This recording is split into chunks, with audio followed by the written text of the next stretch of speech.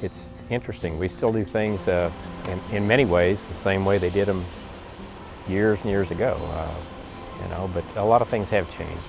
Things have become more computerized. You have to become computer literate. In fact, in our case, all of our cows are electronically identified. They wear a transponder, a radio frequency transponder on their leg, and it identifies the cow when she comes into the barn and records how much milk she gives, how many steps she's taken since she was last in the barn, and things have changed. Some things have changed, some things stay the same. Actually, my grandfather was a horse person, and the old story goes that when my dad graduated from K-State after the war, Dad came back and handed the keys, and his dad handed the keys to him and says, "Here it is, it's all yours," And then Dad started the registered Holstein part of the operation, and it's been in Holsteins ever since. Black and whites all over the place. There's a lot of consumer perception today in this country, in this state, that livestock, food animals, aren't necessarily treated the way some people think they should. Do you encounter any of that perception at all in your business, in your life?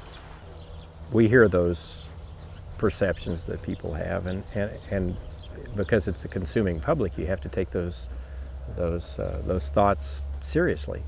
But it certainly doesn't reflect any way, shape, or form the way cattle are handled here, or the way I see them traveled, or the way I see them handled all over the country.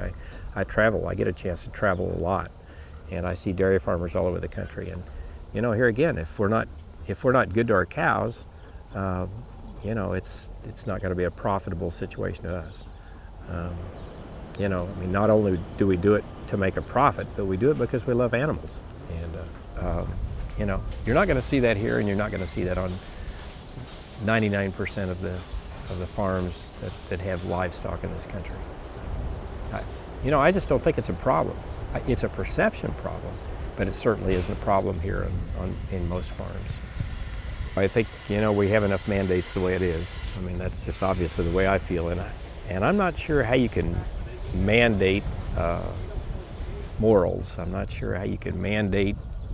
Are they going to have people out here watching you all the time to make sure you treat your cattle correctly? I don't know. I'm not a mandate kind of a person, and I think by and large, you see footage of cattle being mistreated, but they're so rare, and it's the same footage over and over all the time.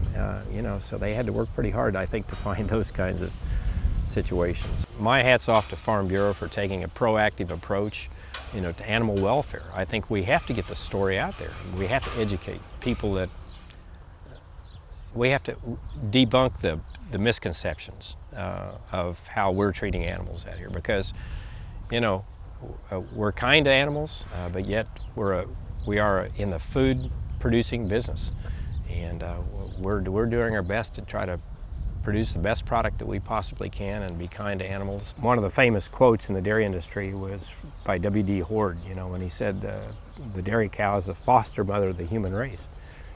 And that's very true. Cows are, they're very gentle creatures, and they should be treated with respect.